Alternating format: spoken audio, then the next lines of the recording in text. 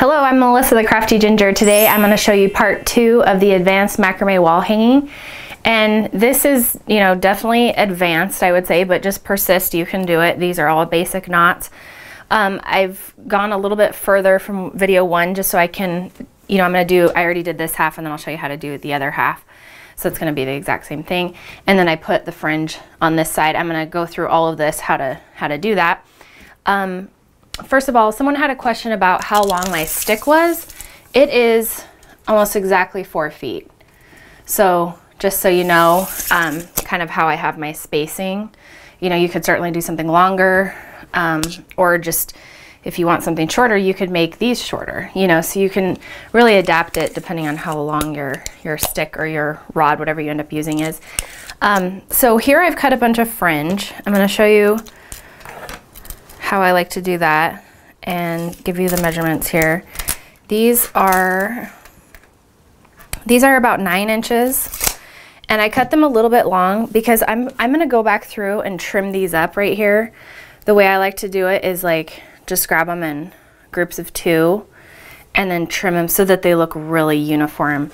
And then you're also gonna first of all, you want to brush it out before you trim it. So these are kind of leaning this way because they have a light twist in them, but just keep brushing, getting in there until it's really combed out. And this is going to take a little bit of time, but this cotton rope has a light twist to it. It won't take you, too long, and it usually doesn't twist back up either.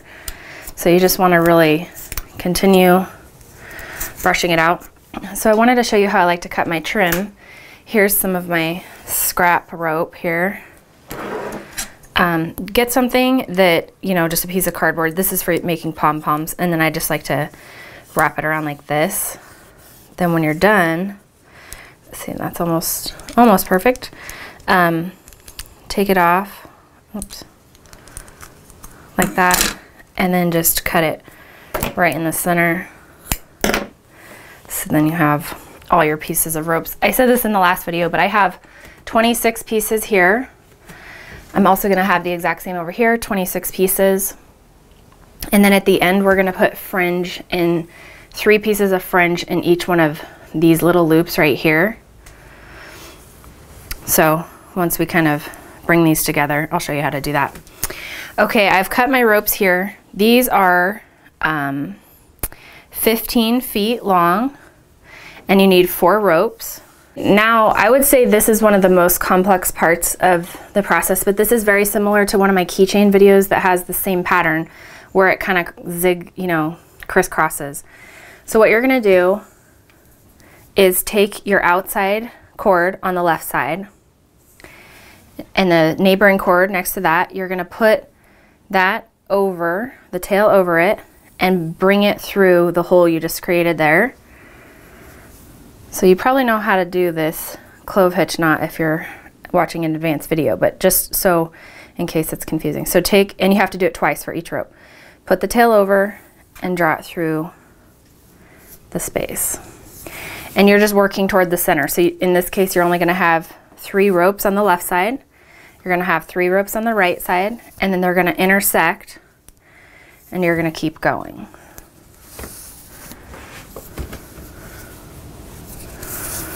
Okay, now I'm to the center. I'm going to stop right there and go to the other side.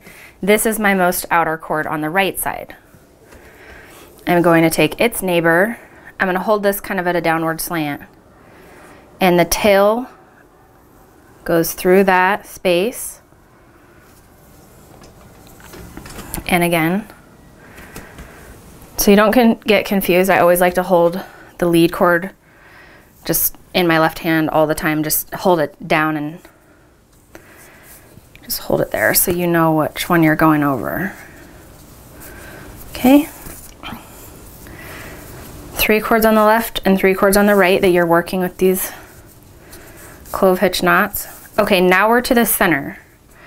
Now we're going to continue. On this side I went down the left side. For symmetry, I think I'm going to go down the right side on this one. So this is your lead cord on the left. You leave that one out. So pull that out for a second. And then just keep going with your 3 cords on the left hand side.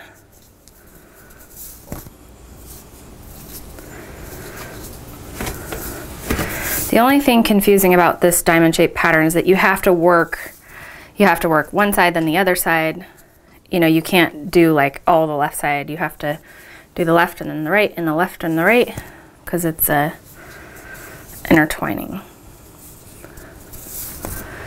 Okay, now we have that X shape created there. I'm going to take down this lead cord, and your lead cord is always going to be in the front.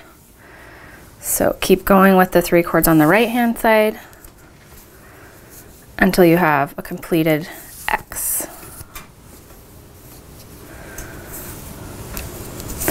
Be careful you don't pull these too tight. See, I just pulled mine a little bit tight and it kind of pulled it to the back. I want it to be pretty flat. Okay, here's the last one on the right. Hope you can see this okay. Maybe I can kind of separate these for visual separation. Okay, now I have completed X. Pull these out. You're not using these quite yet, just for 1 minute. So I have 6 cords in the center. We're going to do a left and a right-handed square knot with the 6 cords in the center with 4 as your anchor ropes and 2 as your working ropes. So make that L shape, and then your right cord goes over, behind the anchor cords, and through. The exact opposite for the right hand side. Make a reverse L. The left hand cord goes over, behind all these cords, and through the space. Okay, that's it for, there's only 1 square knot in the center there. Now you're going back like this, and back like this. Okay, so I'm going to start on the left side. Again, working only 3 ropes until I get to the center.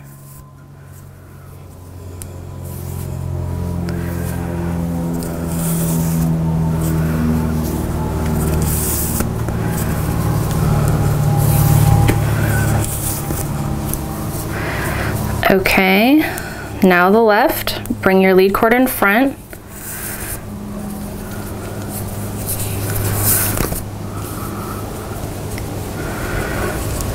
And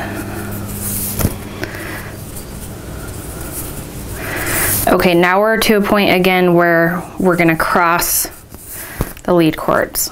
So now you're kind of at this point again. This is your left hand lead cord. Take that one out for a minute while you work this side. And this is the one completed diamond shape at this point.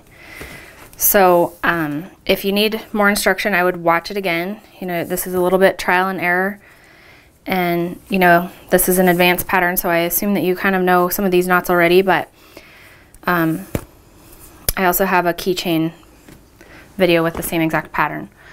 Okay, now I'm going to do the same thing on this side with my lead cord in front.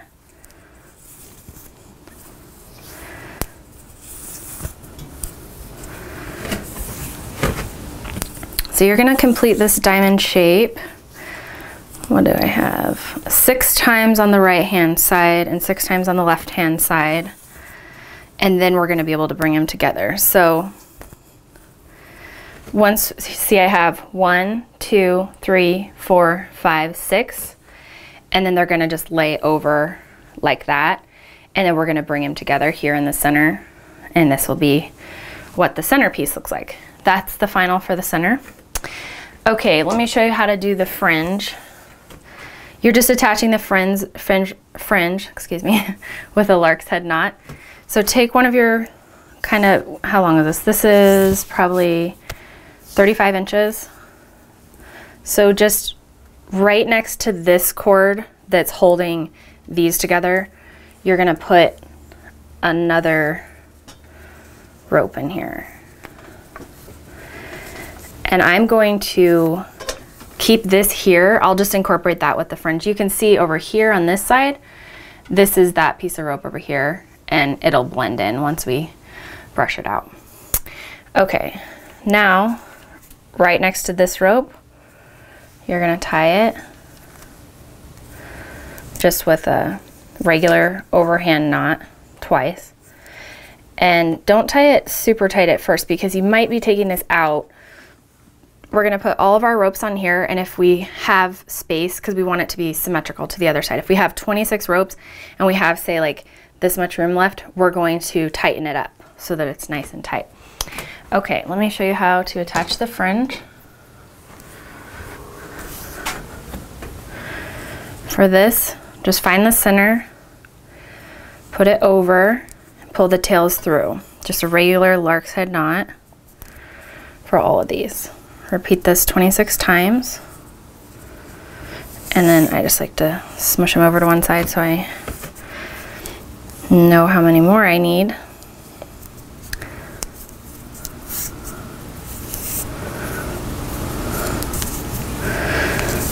Okay, so keep going like that all the way. Okay, so I'm on the last piece on this side. So like I said before, you're gonna have 6 of these, 1, 2, 3, 4, 5, 6 diamonds. And then you wanna end with it like this. And this is just so we can bring the ends together in a nice kind of ending.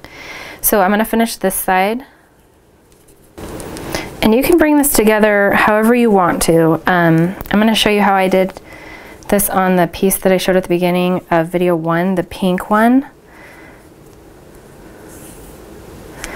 That one was a mix of square knots and crown knots, but you might like it just with a little simpler pattern. So, okay, now I have, just kind of straighten these out a little bit. See how these join together nicely? It's kind of like a nice little ending. Okay, so this is just gonna be a square knot, left and a right.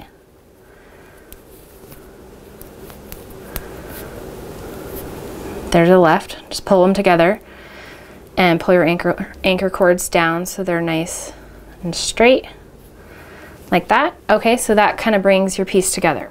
Okay, in the center you have the left and right square knot, bringing those together. Now we're gonna do a half hitch right here to bring these 2 pieces. These are the lead cords coming out from each side. We're gonna bring those together. I've showed this in my other videos, in my wall hanging videos, but what you're gonna do is use this one as the lead cord, and you're just gonna take the tail over it, and then you're gonna switch them. Now, this is your main cord, so pull down on it, and then this one goes through this loop. So you don't have to do it like that if you just want, it's just to bring them together. That's all we're trying to do. So then we're gonna put fringe on here, and we want the fringe to be, just attach it using a lark's head knot. So find the center, bring the tails through the center. So do that all the way up here. You're gonna do that all the way till they're finished. Okay, on the pink one, I'm gonna bring this to the back right now so I can show you what I did on the other one. I'm gonna show you how to do a crown knot. You do that with groups of 4. I have a group of 4 here. You should be able to see like a neat little square when you lift the cord toward you. So let me show you what that looks like. Just kind of pull on these ends, and then see how this is making a square right here? So that's the crown knot. So I'm gonna show you one more time. Make an L shape with this next cord in front of it. And then make an L shape with this cord in front of it. L shape, this cord goes all the way through like that. So you're kind of just following it around in a square. It's complex. You don't have to do this. You can totally just skip this altogether and do a twist. I think that would look just as cute, which would just be all left or all right square knots. Either way, it's gonna look finished and pretty. So continue doing that maybe 10 times, and then I just did, I just let them hang like that. So finish your fringe here and here, and then let me show you where the fringe goes on this centerpiece part. So see these little loops right here that are coming down right here? You're gonna put the fringe right in there, with just a lark's head knot. So put it over that and pull your tails through. Tighten it up and push it down so you have room.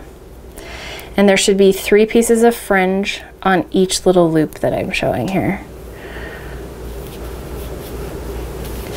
Okay, there's 3 on that one.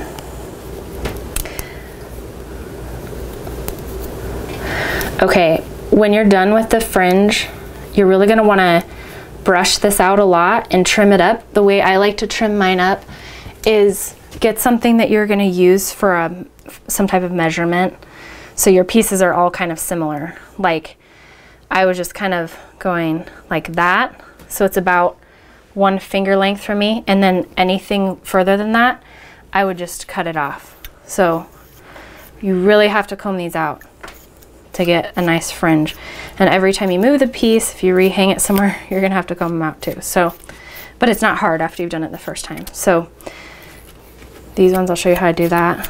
Just get up there kind of toward the knot. Be careful not to pull this part though, because you'll get little loops. So keep doing that. And these ones I trim in groups of 3. So I would just say, okay, I want to cut it like right there, and then I'd move on to the next group, and again I cut it about right there. So just, they're all similar length. You don't have to use your finger, obviously. You could use a comb and say I want it to be as long as the comb. Okay, so now we've finished both the side pieces and the center piece here. The last piece, this is optional. To attach this, you could just use something simple, like you could hang it in the center, or you could just use 1 cord going across. But I'm going to show you how I did mine. These are 15 feet lengths. You're going to need 3 on each side. You need 6 ropes total for this. You're going to attach this in a reverse lark's head knot. So instead of like normally we would throw the rope over like this, you're going to go like this, coming up from the back side. And the reason we're doing this is because at the end, after we've worked our pattern, we're going to flip it over, and you'll see what I mean. I probably should have scooted this one over. Okay, just tighten them up like that. Again, from the back side and over. I know it's opposite. Oops. This rope gets kind of tangly sometimes. Just tighten them up like you normally would. And the last piece. Okay, the reason I'm doing it like this is because it's really hard to work upside down. If I were to try to like go like this, it would be really hard for me to knot it. So now I'm gonna turn this around. Okay, so let me show you what's gonna happen. Once we're done making this piece, I'm gonna flip these over, and they're going to be in the correct orientation. They're gonna be going up like that. Now turn your piece around. So pick it up. Okay, now we're working from the front of the lark's head knot. And all I'm gonna do here is a zigzag. So I'm just doing clove hitch knots, zigzagging all the way over here, all the way here, here, here. So do each rope twice, 2 clove hitch knots on each rope. I'm kind of giving, you know, I guess less instruction than I normally would, just because this is an advanced wall hanging. I assume if you're tackling this project, you know something about macrame. But, you know, if you don't, I still think you could get this. These knots they're not impossibly hard. And just, you know, you can take things out, you can modify it to make it easier for you. Okay, now we're gonna go back the other way. So you're using the same lead cord. This is gonna be the same cord going throughout all of them. Did that only once. And the purpose of doing each twice is just simply so they're not just draped over one time. You know, you want to lock the knot in. Okay. I'm going to keep going with my zigzag pattern here. And just for kind of measurement purposes, you want to check where you're at. So on the last piece I think I did 14 zigs and zags. So I did 1, 2, 3, 4, like that 14 times. I'll count those just to make sure. But the reason I'm telling you that is because the pink one was a little bit longer than I wanted it to be. And I'll tell you how I sort of predicted how long it was going to be. I think on this one I want it to be a little bit shorter. So what I did was, of course this is going to be flipped over, but this is going to be meeting in the center with these ropes right here. And so maybe I only want it to hang like that high above, which might be a good length. The other one I had it down here. So that's going to hang pretty high above. You need a pretty big wall space to accommodate something this large. So just keep that in mind. Okay, on the other piece I had 16 of these. So 1, 2, all the way down to 16. So just keep working this pattern, the zig and the zag, all the way. And I'd appreciate any rope suppliers in other countries. So I've had lots of questions in Europe, like where should I buy rope from and stuff. And of course I don't know because I don't live there. So if you guys have a place that you purchase rope, I don't know, maybe Etsy or Amazon or a hobby store that you like to go to in Europe. I've specifically had a lot of questions about Norway. Would you please comment below so that other people can find rope suppliers in your country as well? So just keep it going here.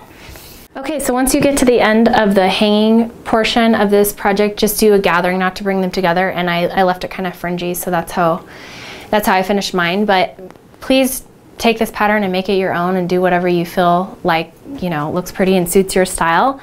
I really enjoyed making these. They're really fun, and this rope is easy on the hands because it's nice soft cotton. This rope is from Nyroma Studio on Instagram at Nyroma Studio. You can also purchase through Etsy. And thanks for watching. I'd appreciate it if you'd follow me on Instagram. My Instagram handle is crafty_ginger, so I can see what you've been up to. Happy crafting!